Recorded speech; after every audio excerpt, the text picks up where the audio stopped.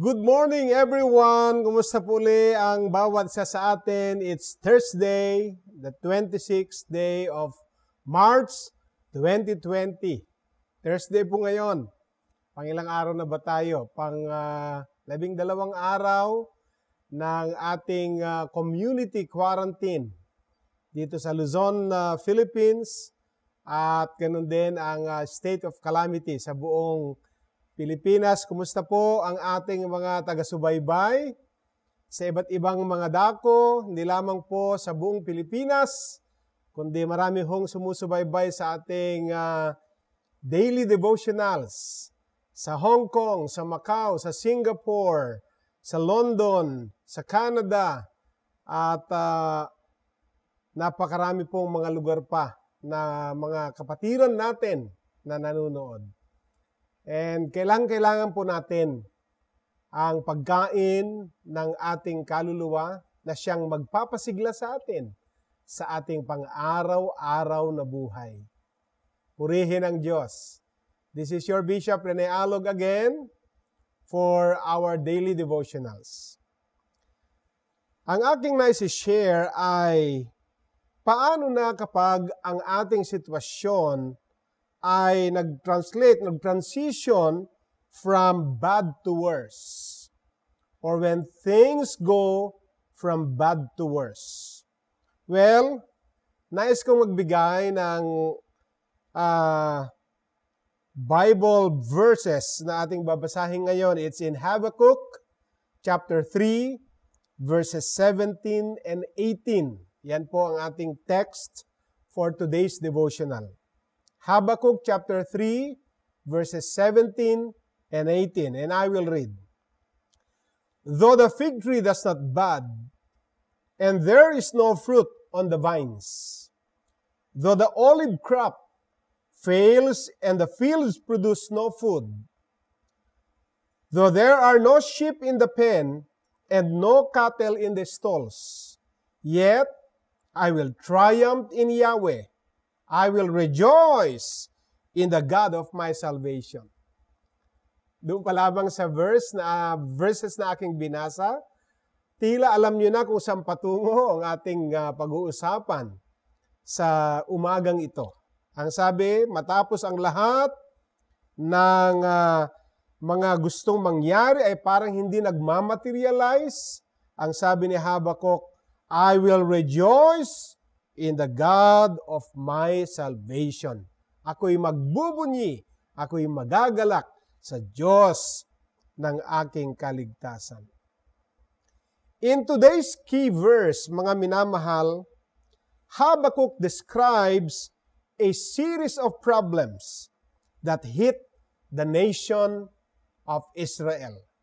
Inisa-isa niya ang mga serye ng mga problema na siyang nararanasan ng bansang Israel sa mga panahong yon. Parang sa ating sitwasyon ngayon, ay sunod-sunod naman din ang mga nangyayari sa atin. And I pray na malapit nang matapos itong ating COVID-19 problem at tayo ay makapagsimula ng recover sa mga panahon na nawala, mga nasayang sa atin. Like my friend Habakkuk and his fellow citizens were caught in a one thing after another. Nakaranas ang Israel ayon sa kwento ni Habakkuk ng tinatawag nating one thing after another. Yung sunod-sunod na trahedya sa buhay. Helplessly, they watch the situation in their country escalate from bad to worse. At nakikita ng kanilang mga mata, nawi-witness nila ang araw-araw na sitwasyon na tila ang isang masama ay lalo pang lumalala. Ano nga po ba ang nangyari doon? First, the fig tree didn't blossom. Ang puno ng igos ay hindi na namumunga. Ano po ba ang ibig sabihin nun? That meant no more figs. Wala na pong mga igos. Alam niyo po, ang figs ay kasama sa 7 species po yan sa Israel. So ito ay, they always serve as a delicacy. Tuwing may kain, merong festivals, hindi nawawala ang bunga ng igos o yung tinatawag nating fig fruit. So, losing them posed more of an annoyance than anything else. Sapagkat, alam niyo, paglabas ho nila, pagpasok nila actually sa promised land, ay ito yung mga 7 species na kanilang unang natikman sa mga panahon na ito ay wala naman sa 40 years ng kanilang journey sa wilderness. So pag inalis mo na sa mesa ang isang pagkain na nakasanayang kainin, ay hindi maganda. Ano? These people missed out on something they enjoyed. Parang sa panahon natin, dami nating hindi na-enjoy na mga dati nating kinakain. Kagabi nga po, sabi ko sa ating mga zero gravity youth ministry dito, parang namimiss kong kumain ng hamburger. Yung Baconator. Pero wala tayong choice, no? At so the people miss out on something they enjoyed, but not on something that is essential. minsan doon tayo natatalo because we are looking for something that we enjoy which is not, on the other hand, not essential. Kaya ngayon, ang mga paglalabas-labas mula sa bahay ay kinategorize nila na dapat ang lakad natin para payagan tayo ay mga tinatawag na mga essential na mga reason ng paglabas. Yung mga non-essential ay hindi muna natin magiging priority. Ano pong nangyari pa aside from the fig tree didn't blossom? Next, they lost the grapes. Ang pangalawang nawala ay ang mga ubas. Kanina po ay mga bunga ng igos. Ngayon naman ay ubas. So, igos, from igos to ubas. Because grapes provided the daily beverage. So, losing them posed a major inconvenience. Ibig sabihin, pag wala na pong grapes, dahil doon nagmumula ang kanilang wine, at malimit every time na meron silang fellowship, ay nagsiserve sila ng mga inumin na hango mula sa mga ubas. So pag nawala na po ang ubas, that posed a major inconvenience. What else? Losing the produce of the olives. So ang sumunod from figs to grapes to olives ay mas lalong naging worse. Alam niyo ho, kailangan nila ng oil. Oil for lamp and oil for cooking. And of course, ang oil ay nagre-represent ng anointing. So they had no oil for cooking. Alam niyo, kung ngayon po panahon ng quarantine at binuksan mo na lang basta yung sardinas at itaktak para kainin, parang hindi naman kasing sarap kapag ito ay kahit papano ay ginisa mo naman at uminit man lang at mas masarap naman sigurong kainin. Ano ho? And so, that significantly hampered their ability to function. Kasi wala nang oil which is for cooking and for lighting lamps. At kung wala na yan, magkakaroon ang kanilang ability to function ay maapektuhan. So nakita natin from figs to grapes to olives. Even more critical was the loss of grain. Ang kasunod from ano uling una? Figs, grapes, olives, at ang kasunod, the loss of grain. That meant starvation for large segment of the population. Yan po ang final blow. Ang sumunod after kasi po ng grain, the final blow was the loss of the livestock.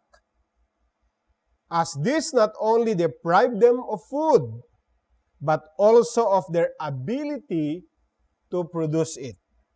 Given a catastrophe of this magnitude, beloved, things look very bleak indeed. Dami na hong nawala. Sesehin natin.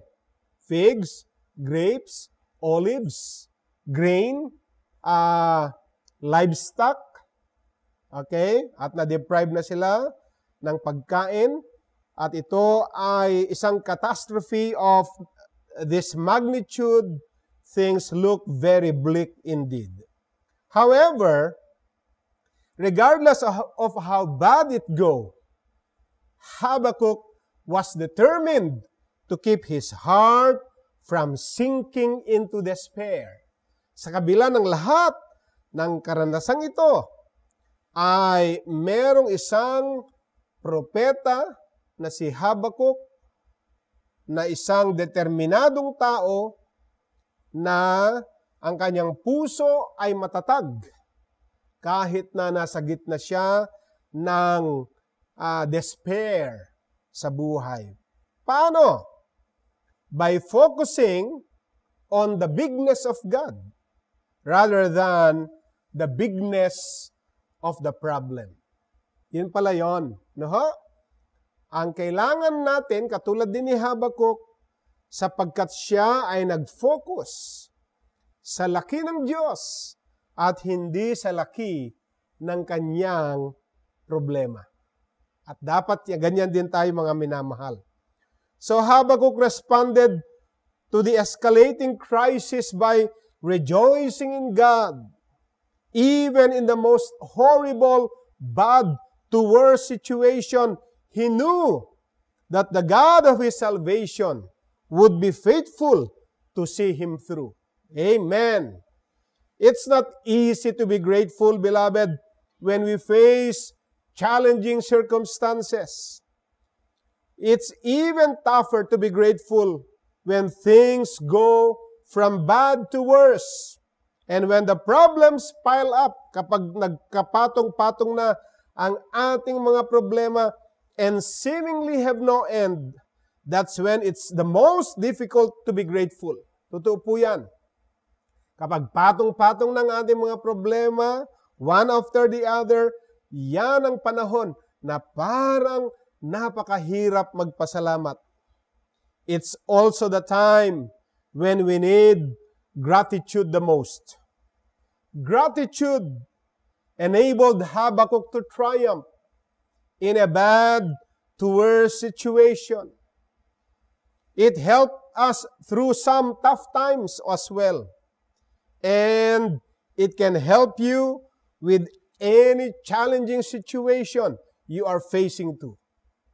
Gayahin natin ang attitude ni Habakkuk.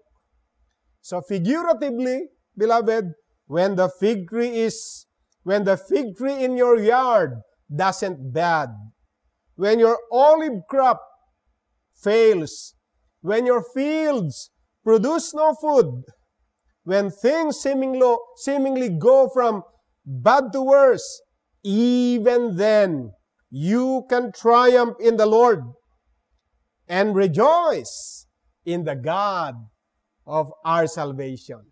Amen? Just like Habakkuk. Kahit na po from bad to worse situation, we can still choose to be grateful to God. He is the God of our salvation. Beloved, let us pray. Hallelujah. Heavenly Father, please help us to be grateful instead of being a grumble when hard things come our way.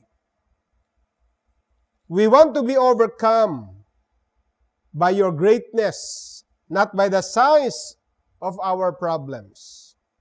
Thank you, Father God, that you are with us and will see us through. Like Habakkuk, O Lord, we choose to triumph in Yahweh and rejoice in the God of our salvation. In Jesus' name, amen and amen. Palakpakan natin ang Panginoon. God bless us again, beloved. See you next time in our daily devotionals. Shalom. A Lion of Judah, His